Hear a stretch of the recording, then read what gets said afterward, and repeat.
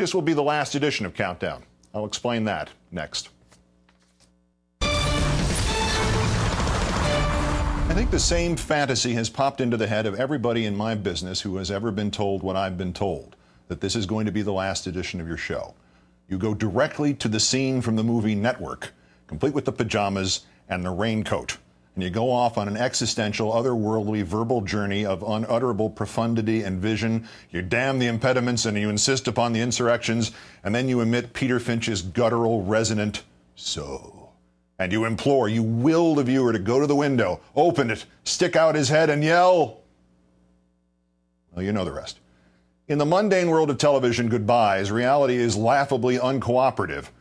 When I resigned from ESPN 13.5 years ago, I was literally given 30 seconds to say goodbye at the very end of my last edition of SportsCenter.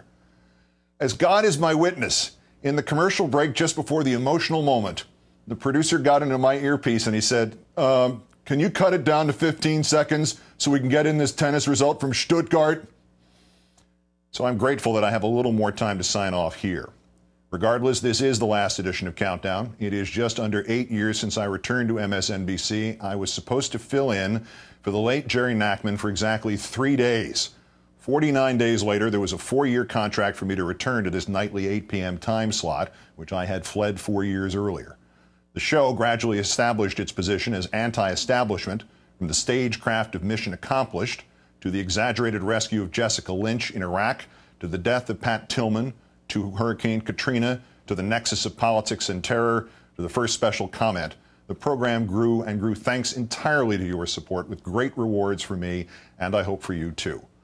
There were many occasions, particularly in the last 2.5 years, where all that surrounded the show, but never the show itself, was just too much for me. But your support and loyalty, and if I may use the word insistence, ultimately required that I keep going. My gratitude to you is boundless, and if you think I've done any good here, imagine how it looked from this end as you donated $2 million to the National Association of Free Clinics, and my dying father watched from his hospital bed, transcendently comforted that his struggles were inspiring such overwhelming good for people he and I and you would never meet, but would always know. This may be the only television program wherein the host was much more in awe of the audience than vice versa.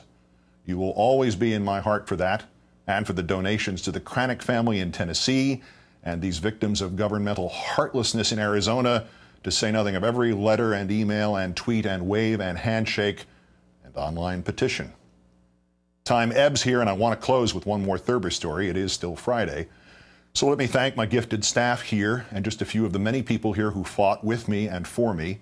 Eric Sorensen, Phil Alonji, Neil Shapiro, Michael Weissman, the late David Bloom, John Palmer, Alana Russo, Monica Novotny, my dear friends Rachel Maddow and Bob Costas, and my greatest protector and most indefatigable cheerleader, the late Tim Russert.